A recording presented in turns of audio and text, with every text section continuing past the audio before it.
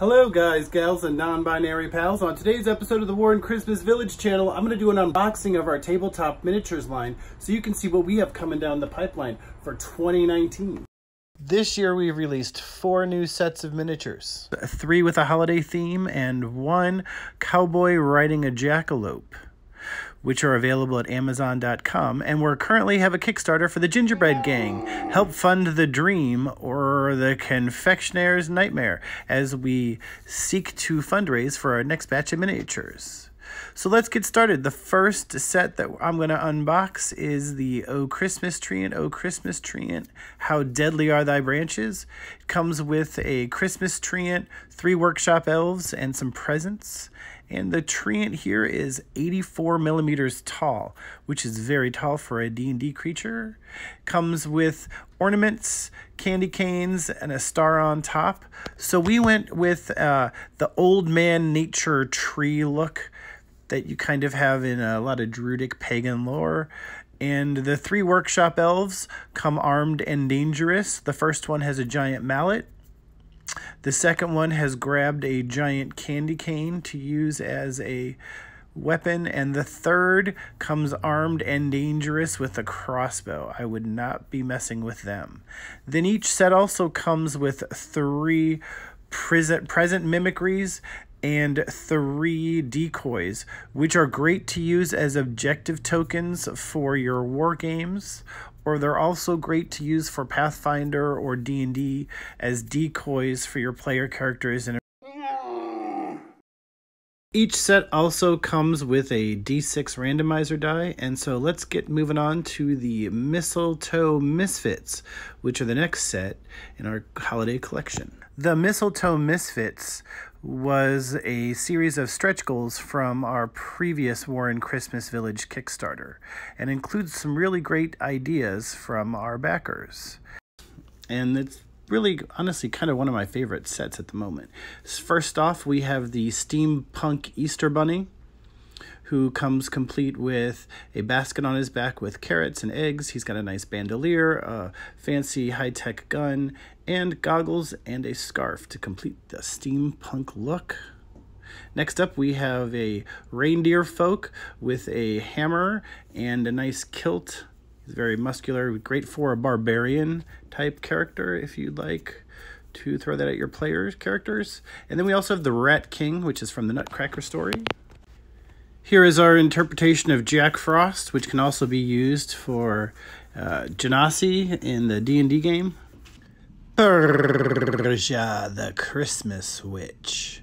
She has a really interesting story and origin in the Alpines, and there's some philosophy that she originated as a goddess and kind of got dumbed down to a witch. But anyway, Google Persia, the Christmas Witch, for some really interesting and kind of gruesome holiday story. Persia comes complete with horns, familiar, staff, and a swan foot, because she's a shapeshifter. Here we have Roderick from DM Scotty. We redid the Roderick mascot for his channel and put him in with the stretch goals. Here's a Nutcracker. That was a suggestion from a backer that we make a Nutcracker to go along with the Rat King. So here's the whole setup. Next up, we have She Ain't Havin' It, which has the Misses, bodyguard, and some zombies from the Christmas villagers have been turned into zombies by the evil necromancer. There's a little smattering. There you go. Called She Ain't Havin' It. So the Missus has come out of her kitchen with a crossbow. Let's see what the box looks like. Start off with the Misses. We've got a kind of matronly grandma look going on with the hearts. She has a rolling pin on her back for melee combat with the zombies, and she's armed and dangerous with the crossbow. Next, we have her snowman bodyguard named Baxter chomping on a cigar, and he is armed with a sword, ready to help protect the Misses from the zombie Christmas villagers. Here we have Jebediah, nice Victorian Charles Dickens style zombie, and we have Steamboat Annie, which is also a Charles Dickens style Victorian-esque zombie. She's got a nice little look to her, Victorian. like she just got freshly turned into a zombie. And then we have Ebenezer, who is a little bit rode hard and put up wet kind of zombie. And he's just kind of ragged. And then we also have Margaret the Mare, a zombie horse, who originated in one of my homebrew campaigns where she appeared in the Village Hamlet, which is a really old D&D module from the late 70s. So there's Margaret the Mare. And once again, we have another randomizer die. And then here, coming up next, is the Cowboy riding a Jackalope.